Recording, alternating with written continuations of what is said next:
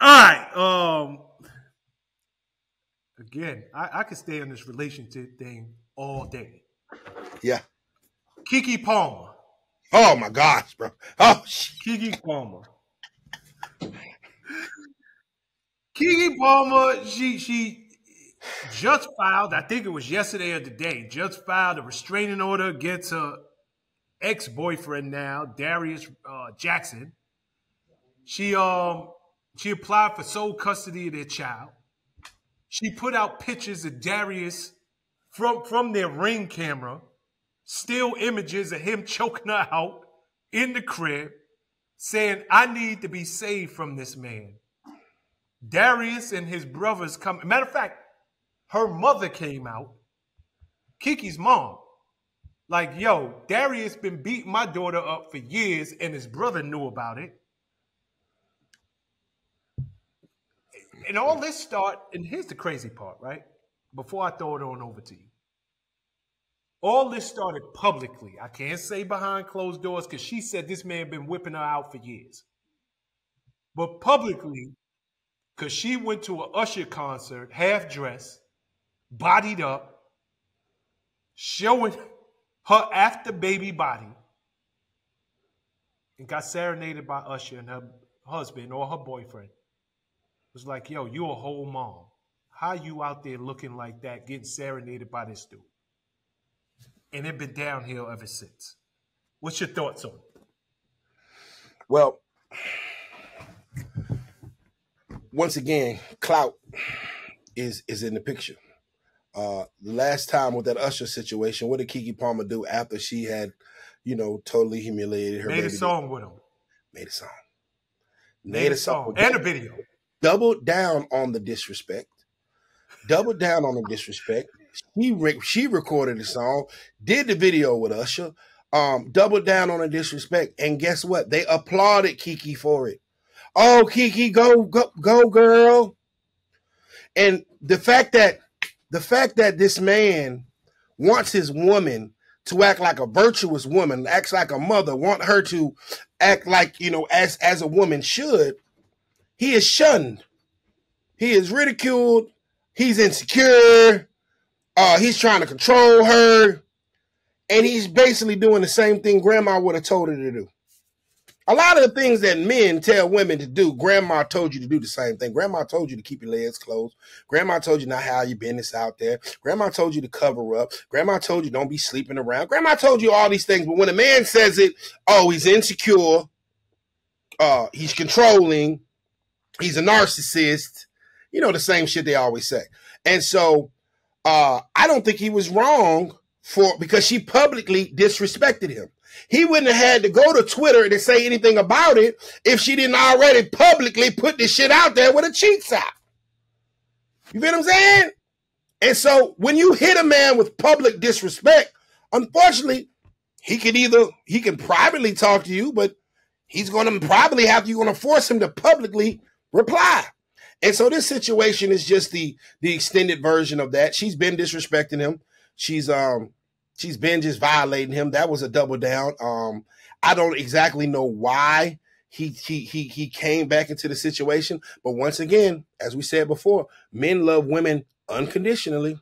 So he probably really actually loves this woman to death. He probably really loves this woman. He probably wants to have a family with a 2-parent household for her kids and things of that nature.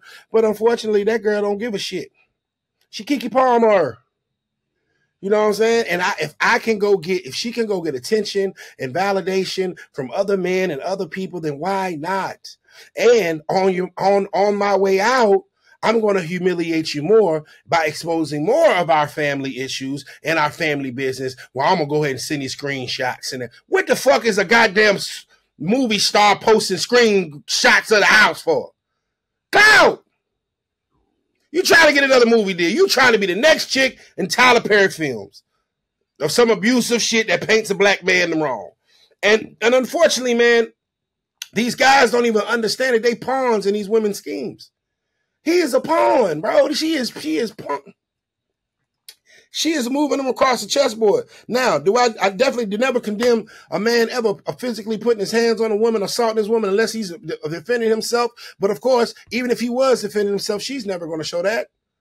She's going to show the part that he had her. She ain't going to show. Women never show the part where they hit you in the head with the pot. They never show you the part where they hit you in the head with the pot, bro. They never show you the part where they pull the knife out on you. They never show you the part where they pull the gun out on you. They only show the part where you try to get them away from you, or they never show the part where you try to leave and she sits her fat ass right in front of the door and won't let you go. They never show that part. But as soon as, all right, man, go on now. Here come the phone. He beat me. Where your bruises at, bitch? Show me the hospital records. Show me the black eyes. Show us the bruises. Right? Because if a man beating your ass and you really feel like you're scared for your life, then where the fuck is the police report? Call the police on that nigga. No, y'all use that shit to try to control these niggas. These niggas don't be wanting y'all asses. So you gonna try to piss him off. You woke that nigga up, hit him in the head with a pot. He tried to get the pot from you, and you pulled the fucking phone out and say, this nigga beat my ass. And then you post it on Instagram. Why the fuck are you posting a domestic situation on Instagram when you should be sending that shit to the police? If the nigga hits you, call the police on his ass, get his ass locked up. And I believe if the man that's beating on his woman should get his black ass locked up. So why the fuck are you going to Instagram? Instagram ain't getting nobody locked up. You're trying to humiliate this man and use him for clout. That's why people go public. This whole exposure culture is for clout. Because if you really were a victim, the last place you're going is Instagram. You're going to the authorities. You're going to the hospital. Remember the girl that said that the dude had hit her or whatever, and had that her whole face had swole up or whatever, the dude had hit her. Yeah, it turns out to be some bullshit. Clout.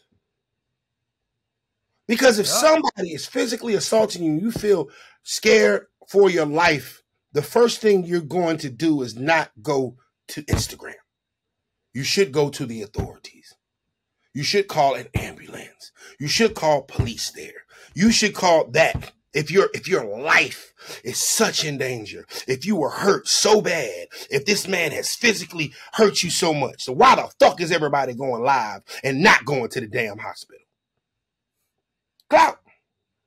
So, unfortunately, Tyler Perry probably gonna cast her in the next film.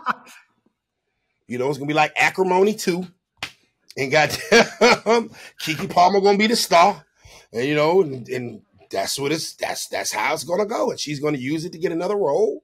And Darius Jackson, as long as he allows her to, will be a pawn. And unfortunately, a child is involved. So now she knows she understands that man wants to be in his child's life, as most of us do. But you know what that child is? That child is her main weapon. Oh, I got what you want. So you know what? I may not be able to keep you, but I got this child, and I'm going to wave that shit around like a carrot in front of a donkey and make you do my bidding. And any time that you get wrong, I'm going to snatch it away from you. She is going to use that child as a goddamn, as a weapon. And so Darius got himself in a situation, man. Unfortunately, it's a lot of men all over the country because, like I said, she's only showing her highlight reels.